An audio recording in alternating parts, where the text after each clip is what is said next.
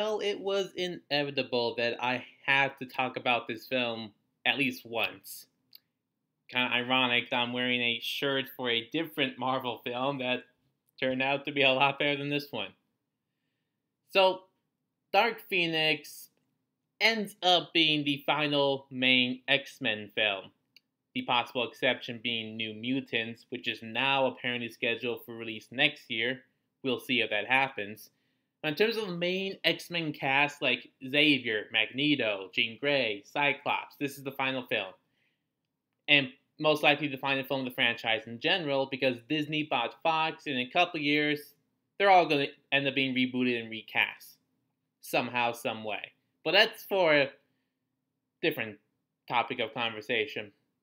Anyway, so Dark Phoenix focuses on the X team. They go into space to rescue some regular astronauts. Jean Grey absorbs this cosmic force, and she gets the nickname Phoenix. And not.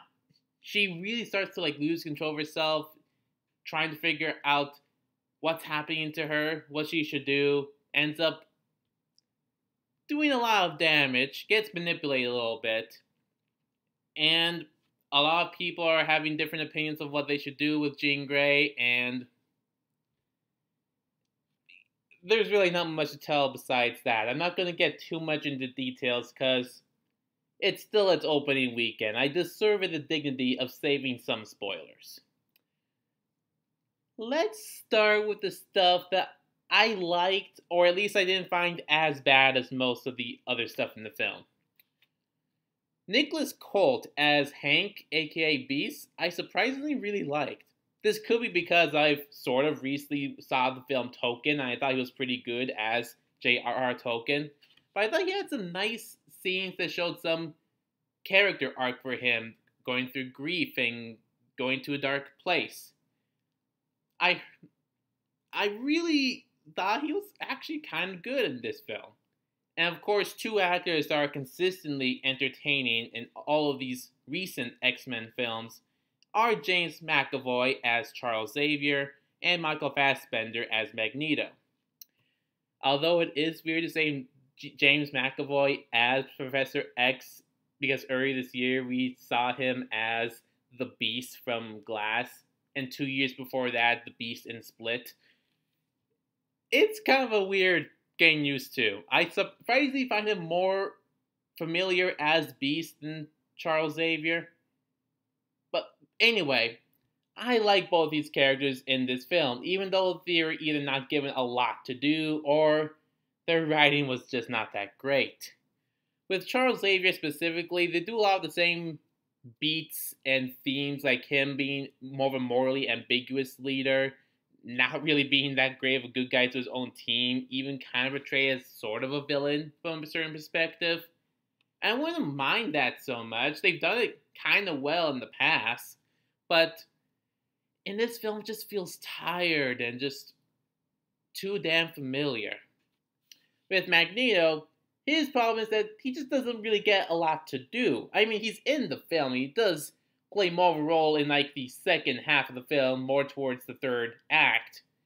But again, he's just not really given that much to do. But I still like his performance, and similar to Hank, he does get a bit of an arc and like some character story to go through.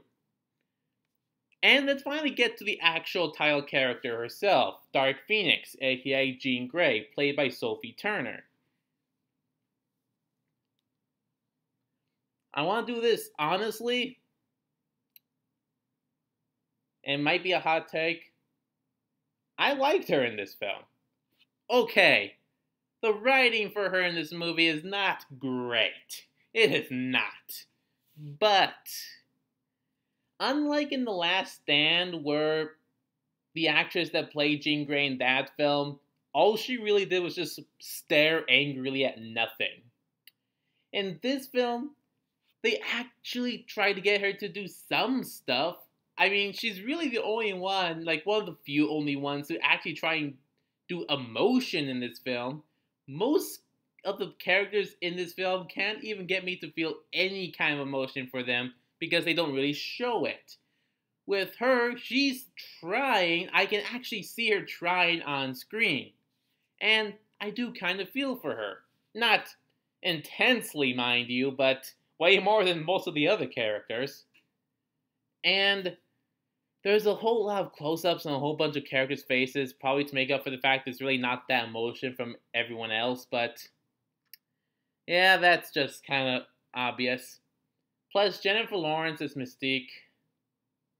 In First Class, I thought she was okay. I liked her a little bit more in Days of Future Past. Didn't care for her in Apocalypse. I hated her in this film. I just really did. I mean, she's given some of the worst writing for any character in this film, and that's saying something. So, a lot of people are kind of bitching that in the trailers they spoiled her death, but really, from what I can tell, people don't really care. They never really cared for Jennifer Lawrence's Mystique. And this is coming from someone who tried to care for her in past X-Men films. I just don't care.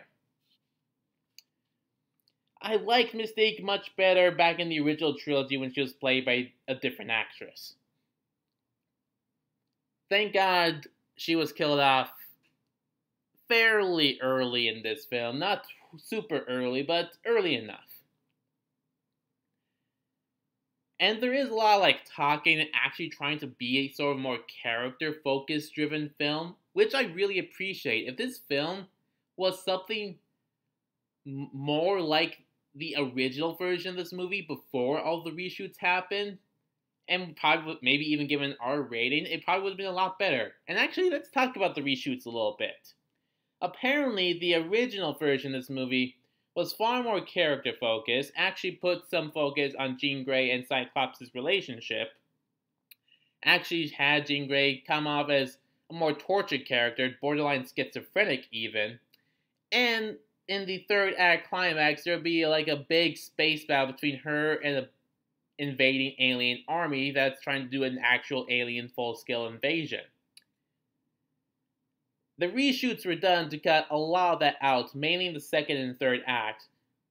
Partly because, in terms of people arguing about what they should do with Jean Grey was too much like Civil War, but also because the third act climax would be too much like the film Captain Marvel in a way, with her big space battle. So it's then changed to a train confrontation with a short clip in space, ultimately.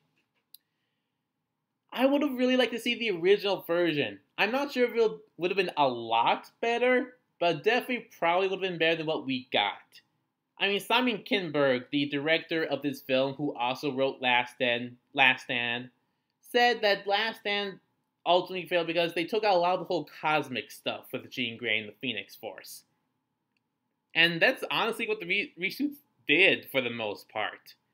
I mean, I like the idea of the Phoenix Force being more of a cosmic energy thing, not just an alternate personality. But yeah, speaking of cosmic stuff and aliens, let's talk about the aliens in this film. The leader, played by Jessica Chastain. First of all, I wanted to like her in this film, but like a lot of characters, she's just not really given the chance to actually show emotion for some reason. But in terms of the alien species in this film, why does it really need to be aliens? I mean, I get it was in the original comic story, but in the tone and atmosphere set in these X-Men films that included mutant-killing robots, time travel, and a cast that has looked exactly the same since the 1960s, somehow aliens just don't fit. I mean, maybe in the original version of the film they could have executed it in a way that made more sense and felt more like this world.